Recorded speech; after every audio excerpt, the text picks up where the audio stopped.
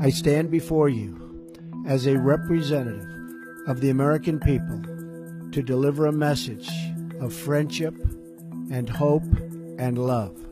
You wrote this in 2011 about Saudi Arabia. It's the world's biggest funder of terrorism. Saudi Arabia funnels our petrodollars, our very own money, to fund the terrorists that seek to destroy our people, while the Saudis rely on us to protect them.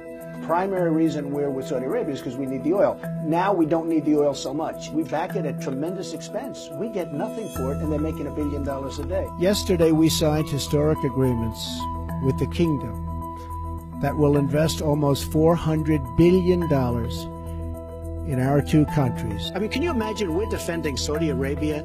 Saudi Arabia, if it weren't for us, they wouldn't be there. They wouldn't exist. We pay rent to Saudi Arabia to protect them. No, think of it. Think of it. Think of the stupidity. I have always heard about the splendor of your country and the kindness of your citizens. These are people that push gays off business, off buildings.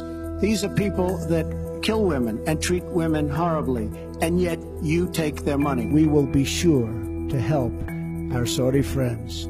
Our goal is a coalition of nations who share the aim of stamping out extremism. We went after Iraq. They did not knock down the World Trade Center, okay? Who blew up the World Trade Center? It wasn't the Iraqis, it was Saudi. You have to take a look at Saudi Arabia. Open the documents.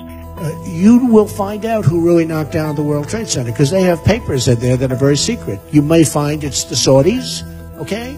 Muslim majority countries must take the lead in combating radicalization, and I want to express our gratitude to King Salman for his strong demonstration and his absolutely incredible and powerful leadership. You know, it's sort of nice to know who your friends are and perhaps who your enemies are. Terrorism has spread all across the world, but the path to peace begins right here on this ancient soil in this sacred land.